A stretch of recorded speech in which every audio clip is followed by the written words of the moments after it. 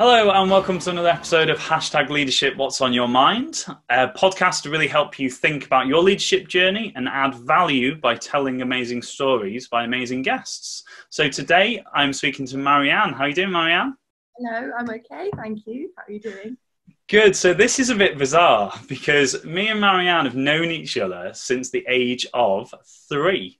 Mm-hmm. So we have known each other, and I always say Marianne's almost a bit like a sister to me as well. So our family's always been very close, and we are literally changing perspective and looking at leadership at a completely different angle. And it was only after a couple of great conversations recently that I was like, I can't believe I've missed this.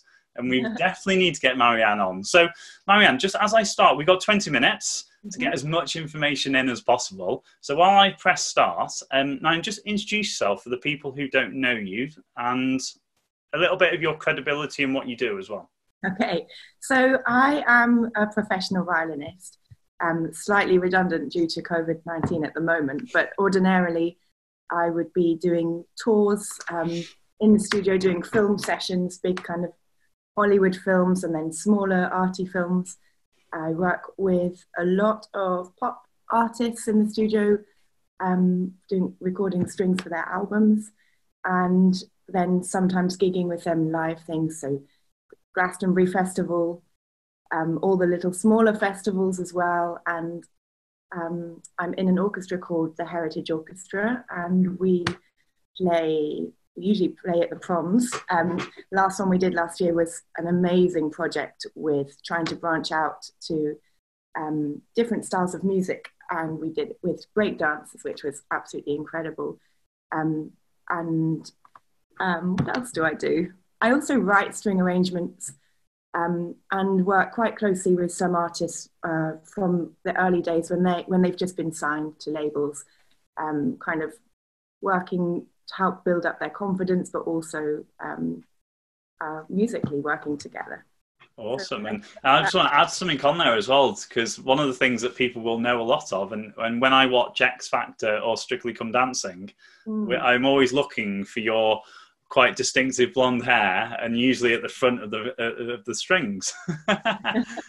Oh yeah, so well, I'd say in my early 20s I did a lot of TV work, but actually then started to do less through choice. As I got a bit older, I moved more into the studio side. So actually with the X Factor, I did, I think, 7 years of studio recording. So we would actually go into a studio in London, Angel Studios, it's just closed, poor thing. And we would record every Thursday before the live show, all of the tracks for all of the contestants. So there were, I think, 12 string players.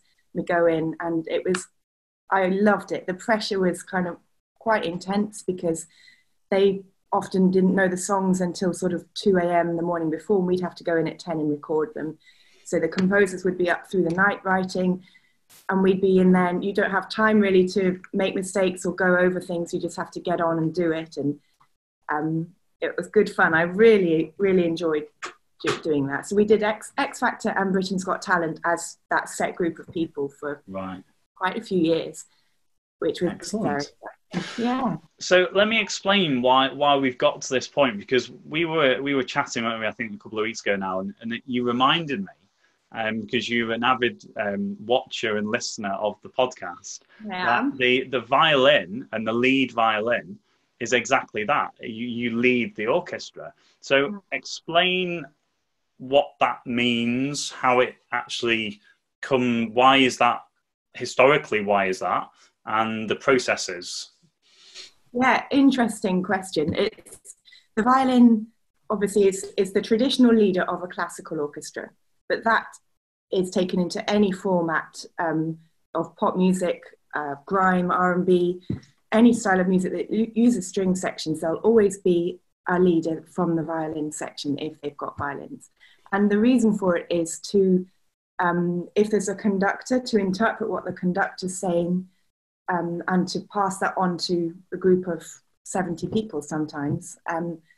Or if there isn't a conductor, to interact with the people in the recording booth. Often there's a lot of interpretation. You work with a lot of people. So I went to music school and then Royal Academy of Music, I've learned a certain style of music and a way to talk about it. But many people, certainly in the pop world, have come from a different training and background. And I love how they speak. It's kind of far more real. But there is a language barrier. So a lot of the leading job is to interpret what you think might be being said and to then pass that on to your colleagues. The other side of when you're leading is to sort of people manage, because you have maybe a first violin section of 14 people, seconds of 12, and then violas and cellos. And most of us have known each other for quite some time, maybe even went to school together. And people like to talk, or some people have opinions that differ. So you do have to, and that's something it took me some big things happen in my career, I suppose, and life, to have the confidence and ability to actually ignore what I need to ignore and to listen to what I need to listen to get balance, and also to respect the opinions of friends and colleagues around who, know so much. But you can't listen to everybody, because otherwise you don't get on with things. So the leader's job in an orchestra or whatever setting is people management, interacting, and obviously doing the job very well. So it is quite an intense job. As a violinist, you can be a leader of one group one day, and then the next day you can end up sitting mid to back of a different section. And so a lot of our job is to be malleable to whatever environment you're going into, like to be able to blend your sound, to blend your attitude, your personality. You can't be speaking up if you're sat at the back of a section, but you do still have to play really well, but you can't necessarily play in the way that you would if you were leading. So you're kind of constantly adapting. So in that sense, I've really enjoyed your podcast and all the people you've talked to about their leadership journeys, and often they're in sport or in business things. And it's funny because people see musicians, and I think they see that, you're doing a glamorous gig or a brilliant concert, and they think that's all it is. But actually, from a very young age, I'd say from about 14, I've been trained in the mindset of putting yourself out there, getting things right, working hard, being a leader. I was leading a quartet from the age of 14, so that's something that kind of you grow up with, getting on with people, interacting all the time.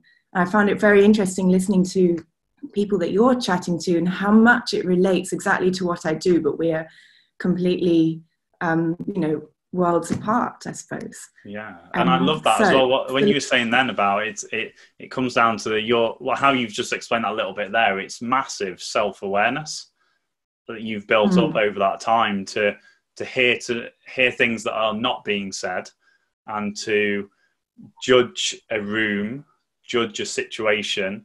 And you've built up over that time so many skills, and to a bit of a pun here about the fact that I talk all the time about how many strings have you got to your bow, and it's like, and it's a thing, isn't it? Like the more strings you've got to your bow, the more options you have, and the more awareness you have to implement skills, abilities, to people manage, to assess situations. So I'm glad I brought that one up on your podcast. Get it in. Yeah, that's very true. And I wonder how much of that adaptability is character. I get a real buzz out of some weeks. My diary might be playing with BBC Concert Orchestra, doing a Friday night is music night record, and then the next day in a studio doing a film, and then the next day a rehearsal with friends just for free because we love it, and then the next day with a pop artist. Not always, that's the dream, but often there's a big mix of what we're doing. I love that buzz. I love having to adapt and the different situations it takes me to, but there are many people that don't like that and then choose to audition to get a job in a BBC orchestra or one of the other orchestras around. So for me, I am officially freelance. And what that means is, yeah, you're constantly adapting all the time to different situations. Yeah. Awesome. So we were talking a little bit before about the couple of different directions we could go with how much we can talk about. And very close to my heart is the end of my leadership model is all about understanding success and role modeling success. Because we only see success, and you mentioned about all the good stuff you've done, and I've obviously seen your journey as an avid fan, but I also know probably not as much, because I know the stuff I don't know, as far as I know all the stuff that you do behind the scenes, but I can imagine there's probably 10 times as much of that I don't know. So hopefully that makes sense. Yeah. So tell us a little bit about what goes behind. Yeah, so most string players spend and devote their childhood to learning the instrument, when other people, I never went to school discos or anything, you know, all the extra things that people did socially whilst they were at primary school and early days of high school. I would be in practicing. So I started when I was 5, and I learned by a method that I recommend so highly to anybody. It's the Suzuki method. Dr. Suzuki was a Japanese violin teacher, but also a wonderful human being with amazing ethos. And his main quote that I have had said to me throughout my childhood, and I now say to myself as an adult, is practice and practice until you go crazy. So I learned by his method. I worked very hard. I was doing maybe 3 hours practice a day by the age of 9 or 10, and nobody would really know that. You guys probably knew that I was practicing, but you didn't necessarily know I'd be up at 5:30 to start at 6 before school. And as I aged, then I'd do that and then come home and do that in the evening. And then go to music school, and the pressure is on. You have weekly performance classes where you're performing to your mates in your year. It's, you know, really intense. So it's the hardest environment is to perform to people that you know. It's far easier to perform to 20,000 people that you've never met.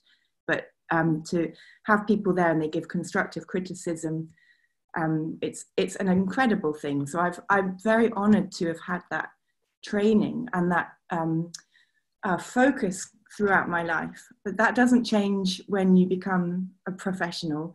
And actually, I think I went to Royal Academy of Music, and people there work very hard. They come from around the world.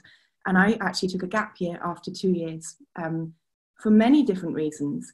But I think initially I needed just a bit of time and then time out. But I actually ended up working so hard in that year because I realized, no, I really want this even more. And I think then I was 19, 20, I think.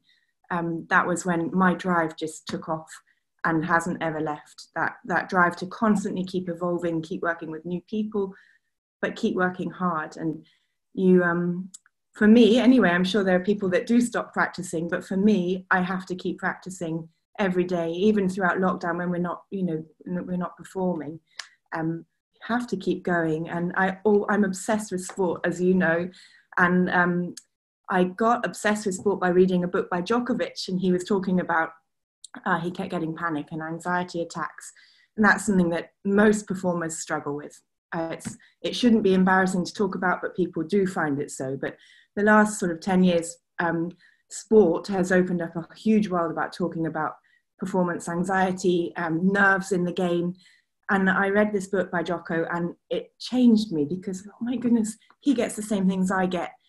And then I suddenly started comparing all the different things. Yet from the age of 4 or 5, we've given hours to doing this thing that we love every day and continue to do so. But you don't get to be world number 1 like the big 4 tennis players and think, right, I'm here now, I'm the best, and stop working. You have to actually you have to change your game like I do all the time, and you have to work even harder. I could talk about this all day, but I'm obsessed with it. I'm also so grateful for it because in this time of nothing to do, I don't believe that there's always something to do, always. And you always can get better and try harder. And that's just a fact. There was one teacher I had at the academy, and I went in for a violin lesson, and I started by saying, I haven't had that much time this week because I've been doing that. And he just shut me down, said, what are you talking about? There's always time. If you haven't got time, get up 2 hours earlier. There's always time. And that attitude, hasn't left me. The number of times people might come to watch a gig and enjoy the gig, but they don't realize that I literally stayed up throughout the night writing out the music for that gig before then going to rehearse in one part of town, traveling an hour to go and do something else, and then an hour back. And then you sit on stage and like, oh, great, well done. Like, yes, thank you. It's almost like, and it just reminded me then about one of the military ethoses of train hard, fight easy. And it's the same in sport. It's the same what you just said then. It's you actually relax, and again put aside you can have anxiety, but it's almost like if you do it properly behind the scenes, when you actually get in front of everybody, it's like, okay, I've trained for this. And when you were saying earlier about your experience of going through education specifically for music at the college and then the academy, or the university, what's the... So I went to Cheetham School of Music and then Royal Academy of Music in... Royal Academy, that was it, yeah. So I was, as you were saying that, I was thinking, well, this says a lot about resilience. So what's your thoughts on like your experience in that and how that's built your resilience? Yeah, that's a good question. Hugely. My resilience, you get pushed and tested, because whilst we tend to only talk about the great and successful things in life, all musicians have knocks. There've been a couple of things I've gone for and haven't got. Some of them have been, I didn't look right as a violinist for a pop band. I didn't have the right look, or you build up a resilience. So I haven't been many things. I've been very blessed, but like there've been a couple of outstandingly large things that have happened where in a job situation that really are very tough, and the knocks that you can get, because it's not just a job for us, it's a passion. I always think it's like a sixth sense if you give your life to sport or music in the way that we do, because it's part of your body. So when something doesn't go well, or you lose a gig that you had hoped for, or someone is not nice to you in that setting, and it's extraordinarily hard and humiliating, but you literally have to smile through it and get on with it and try harder. That's every time I've been disappointed, my reaction, I would say 99% of the time, is to practice harder. If I see something that's happening and I would have liked to have been there and missed opportunities, then just practice more. And I think some of that does come from a young age, having those platforms where your friends are telling you how you could play better, putting yourself out there. It's deeply humiliating when you know, that judgment, isn't it? Constantly being judged, and suppose we hear about it more about artists that are singers, because it's out there in the type of shows now and the TV programs. Yeah. But you're in that world as well. Not necessarily. Yeah, it's a very good point. Like the whole X Factor format is at the end of singing a song, and most of those contestants have never sang publicly before, and then they're doing it as adults. Well, I've had that training from the age of 5, and these guys are coming out there singing a song and then being torn to shreds in front of the whole country by 4 people. Like, granted that most of the time half of the panel don't even know what they're talking about anyway, so it's a really bizarre situation to be put in. But yet I've learned that constructive criticism is okay, to the point that now it annoys me if I play something and in that setting and I'm not, I would rather have that guidance and be told. Yeah, awesome. Okay, so quick question. We've talked a lot about, obviously, the link for leadership for you. Can you pinpoint a time, whether it was conscious at the time or you can think back and reflect about where your personal leadership journey started?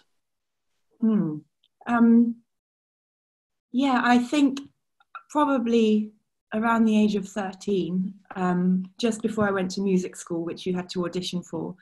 And I realized it was something in my psyche, in my head, that I knew when I walked into that audition, I knew I'd get in. I just knew. And there was a switch in me. And that's because I suppose that, like the fashionable saying, like, I was owning it. I was owning myself. I knew I'd done the work. At that point was finding, I hadn't really been met the lovely thing of performance anxiety, which developed later on. I think I'd only had one experience of it at that point. So I had no self-doubt. All I had was the knowledge that I'd worked so hard. And I not just worked, I live it. I listen to music all the time. It's not just about grafting, it's about also immersing yourself in it. So I think mentally, that's when that happened. And there've been several other things that I've gone for, other auditions, and I've walked in, I've known before I've even played the instrument that I've got it. I should say similarly, there was definitely one thing I went and I knew that day I was off and I wasn't going to get that as well. So there's a huge link between the brain, the mind, and actually the training you've done. But once then at school, I mentioned being in a quartet and leading that. And then so I actually do think from the age of 14, I had that experience of being put in a leading position. Yeah, fantastic. Awesome. That was the alarm. I was trying to turn it off to let you finish, but you come to a natural end then. So, Marianne, how quickly does 20 minutes go? Yeah, I know. I've heard you say that, and I didn't think it would, but it did. So, Marianne, it was an absolute pleasure to have you on today. Thank you so much for sharing your perspective, because that's the biggest thing about this. And the more people I speak to, it's great to get people to think differently. And thank you so much for coming to share your story. So, guys, if you're listening on your podcast provider, please make sure you hit a follow, give us a 5-star review if you can. If you've been watching us on YouTube, we got there. There was a couple of little pauses in the middle, but we didn't lose any audio. So we kept on going. So thank you so much for watching. Make sure you hit subscribe on our YouTube channel. And I look forward to seeing you all next week. Remember, Wednesday, 6 o'clock in the morning, a new episode comes out. And there's lots of future amazing guests coming your way. So Marianne, just leaves me one last time to say thank you so much for your time today. Oh, thank you. Looking forward to seeing you in person at some point. And have a great rest of your week. Thank you. Thanks. See you soon. Bye.